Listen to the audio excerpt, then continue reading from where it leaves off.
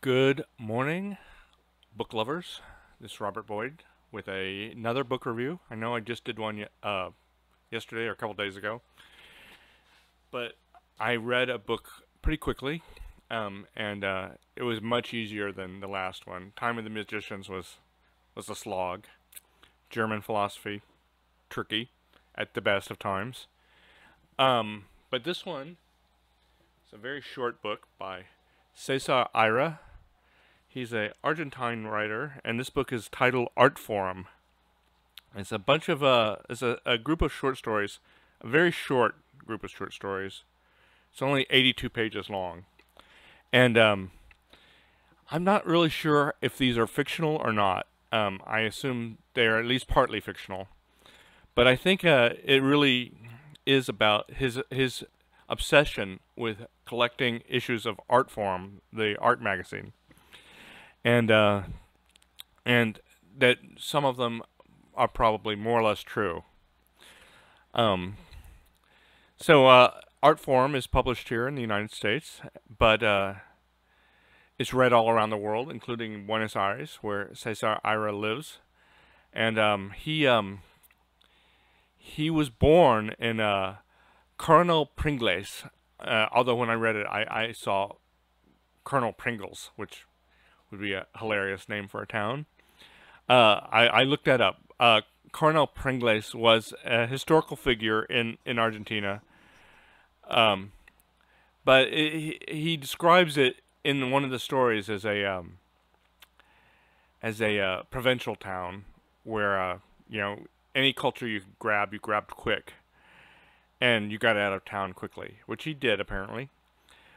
And he is obviously interested in contemporary art, but the actual content of contemporary art barely intrudes into any of these stories. He has one story about clothespins that keep breaking in his house because when when he or his wife do the laundry, they hang the clothes up in a line in a spare bedroom in the house to dry, and the clothespins start breaking inexplicably one day.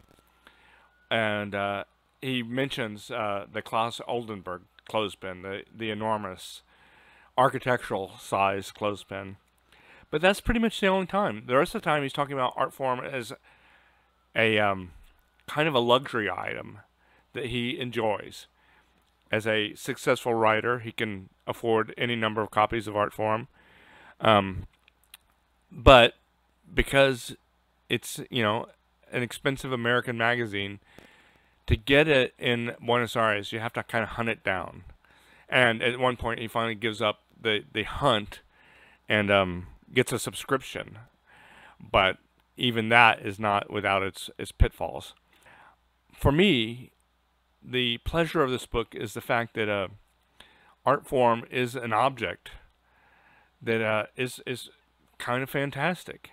And I used to have a lot of issues, but the problem with them is that they're big, they're printed on heavy glossy paper, and moving them is a pain in the butt. And after a while you realize, okay, why am I holding on to old magazines?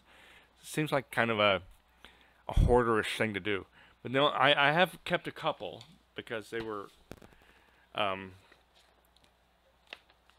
they discussed, they were retrospectives of the 80s, which is when I first started reading the magazine. And I like the spine of Artforum where it's got like a color and then a white bar. But if you get like the whole year of that particular year, you'll see the color starts small and gets longer each month. So they look really handsome on your bookshelf. And that you can see that pattern with the colors and the white bar is reproduced on the cover.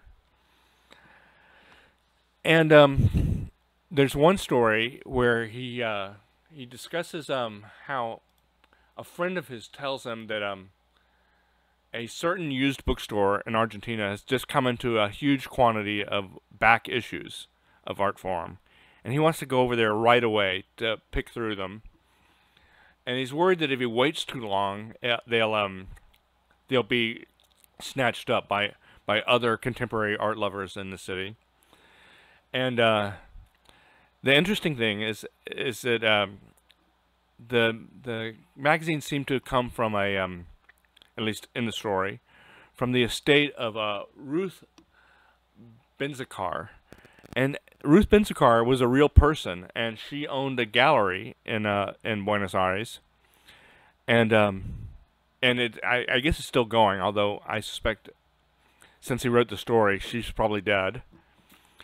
And I've been to Buenos Aires a couple of times myself, and I'm pretty sure, and this was a long time ago, so my memory might be playing tricks on me, but I'm pretty sure that I went to the Ruth Benzicar Gallery, which for me is kind of interesting because at that time I had hardly ever gone to galleries before. I started going commercial like art galleries in cities, and I'm a very regular attendee of galleries. I like going to them. I think they're great environments to look at art, and I realize there's a inherent problematic thing with the proverbial white cube, but I like art galleries. But as a college student in Houston, I didn't go to art galleries. I just didn't know about them. I mean, I knew they existed, but I didn't really know what they were for. I mean, I knew the idea behind them, but I just didn't know what they had to do with art. And I regret that because a lot of great Houston artists were showing art in Houston galleries in the 80s while I was a student, and I could have seen them. So I really started going to galleries when I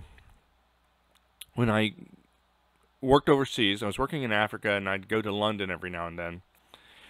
And you know, I go to museums and stuff. I loved going to museums, but I wanted to. I knew there were artists that I had read about in places like Artforum that I wanted to see, and I'd pick up a copy of Time Out, and I'd see that they're in commercial galleries, and I'd figure out how to get there because I don't know my way around London, and I'd go see them, and that was very pleasurable. But then I started working I stopped working in Africa. I started working in Brazil, and I made a couple trips down to Argentina and Buenos Aires. And while I was in Buenos Aires, I also checked out the local gallery scene. And I think that's when I stumbled across Ruth Benzicar's gallery. And I guess I probably could have seen César Aira there if I possibly did see César Aira there. Anyway, Aira is a important Argentine writer. I've read most of one of his other books, Shantytown, and it's sort of sitting on my to complete pile. But this book, I happened to be at my local bookstore, Brazos Bookstore. They had literally just reopened to the public that day, so I happened to walk in, and I had ordered a book from them, and I was there to pick it up, and I saw this book on the shelf, and I said, wow, that's great, a book about Artforum, about one of my favorite magazines, and it turned out to be funny and enjoyable and a very quick read.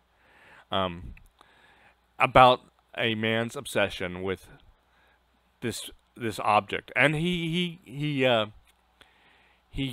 makes a point that not only does he love it, but he's thinking maybe it loves him, and that's that steps him down on an aside about whether or not objects can love you, and I found that amusing. Anyway, that's my report for today. Thanks very much.